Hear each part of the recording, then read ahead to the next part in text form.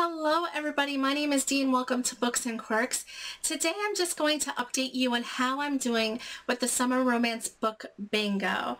So I will put a picture of my card and I will insert the little chips as I go along just to tell you how I've been doing. So far as of today, which is Friday when I'm filming, I have completed 9 of the book challenges. So 9 squares on my bingo card are filled out, and by the end of next week I should have a couple more filled out. So let me just tell you how I've been doing.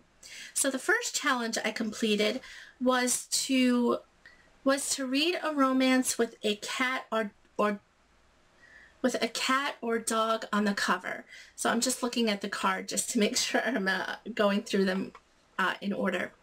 So for that one, I read Ever After by Rachel Lacey. This has a cat and a dog on the cover, and it was a really cute romance about a woman who is fighting for animal rights. She gets caught spray painting a building that houses a chicken slaughterhouse factory, and she gets arrested, and the police officer, the detective that follows her case throughout the book, they begin to fall in love. So it's a really cute romance. It has a really good plot to go along with the romance. So I really loved this whole book, and that completed that challenge. So the second challenge was to read a Harlequin book, and for that I read Season of Wonder by Rae Ann Thane. And this was a NetGalley book. It is actually a Christmas romance.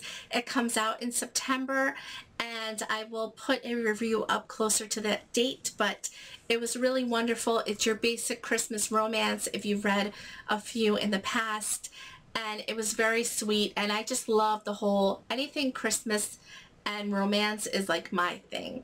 So it was absolutely wonderful, even though I read it in the summer.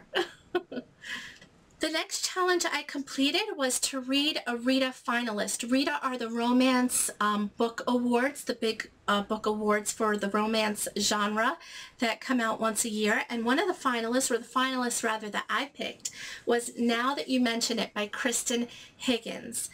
This is such a good book with such a good plot. Actually, this was part of the category of a plot with a central romance. So the plot is really the main part of the story. The romance actually doesn't come in till the very end of this book. This book is about a woman who really everything is not going right in her life. She moves home, back home for the first time since she was like 18, and she's trying to rebuild her life. She's trying to heal from past wounds. She's also trying to heal from, you know, rifts within her family, and she has to deal with a lot of issues, you know, both internally and externally. I really loved this book. This was everything I could have hoped for and more. It is a new book, you know, fairly new book, new release. And it was such a wonderful book, and I'm so glad I picked this up, you know, because I really didn't know a whole lot about it before reading it. But yes, this fit that challenge. And I'm sorry if it's dark in here. I have the windows open, but it seems like the sun went away because the storm's coming. So it may be a little bit dark. So the next challenge I completed was to read a standalone novel, and for that I read Somewhere in Time by Richard Matheson.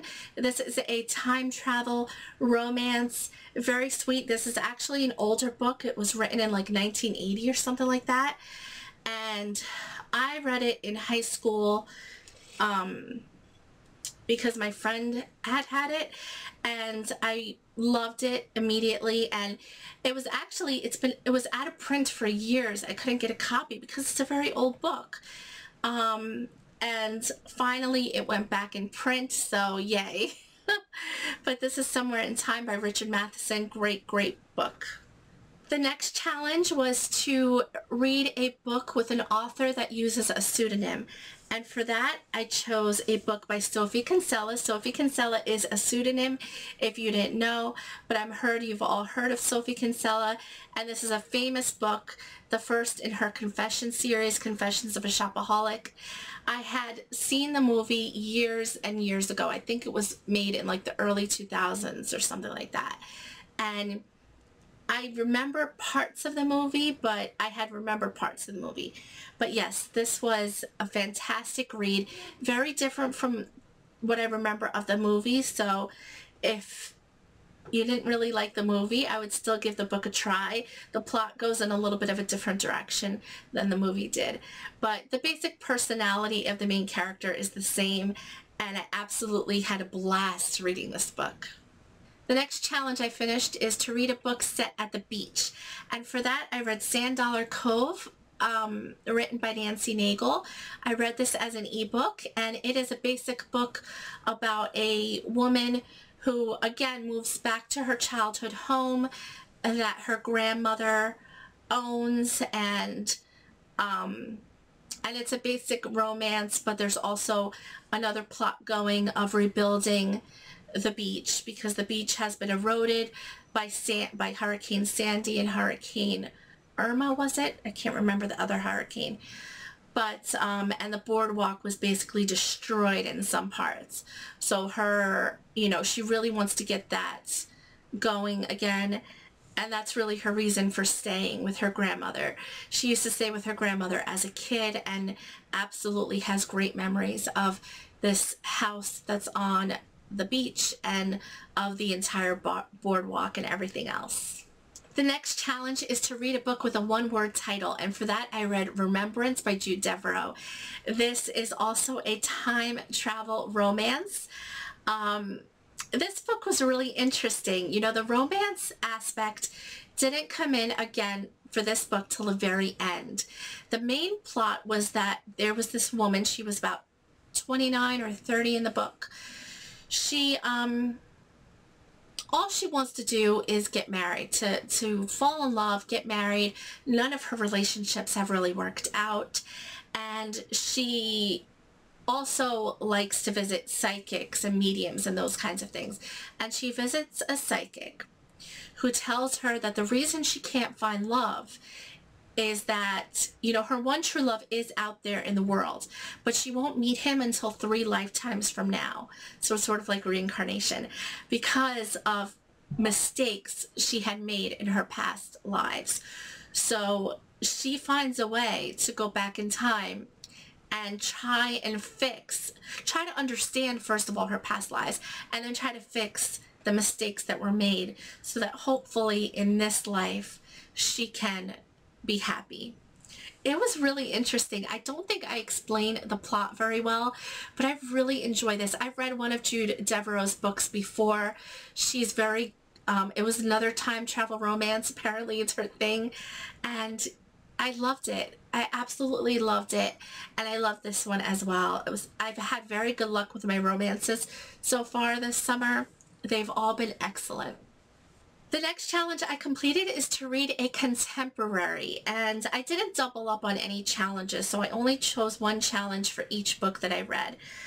So for this book, I read Rainy Day Friends by Jill Shalvis. This is a brand new release. I had it on ebook, and it was absolutely wonderful. This is about a woman who was married. Her husband passed away, and at the funeral, she finds out that her husband had like several other wives and families. And she was totally blindsided by this, destroyed. A lot of the other wives are kind of after her for insurance money because she was actually the legal wife. All these other wives thought they were, married, but it was fake. And she moves to this ranch in her hometown to try to start over. And it goes from there. There is a big romance involved, but there's also a good plot and mystery that unfolds.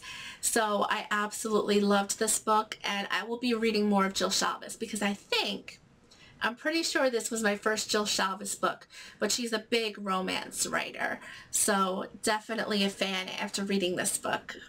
And the final challenge I completed so far, the square I completed, was to read a book that you bought just for the cover, and that is Say You Remember Me by Katie McGarry. I just finished this a few days ago. This is a YA contemporary romance. It is fantastic. I love Katie McGarry, and it definitely is a beautiful cover. And when I saw this cover, I knew I wanted it, and then the author that I knew just solidified that purchase for me. So this is basically about the daughter of a governor who is essentially, you know, puts on a mask of perfection in the public. She's a big part of her father's campaign. He's also campaigning for senator, and he has a program for delinquent juveniles. It's sort of a restart program to help them get back on their feet, to give them a second chance, basically, at a good moral life without crime. And the model person for this new second chance program is Hendrix.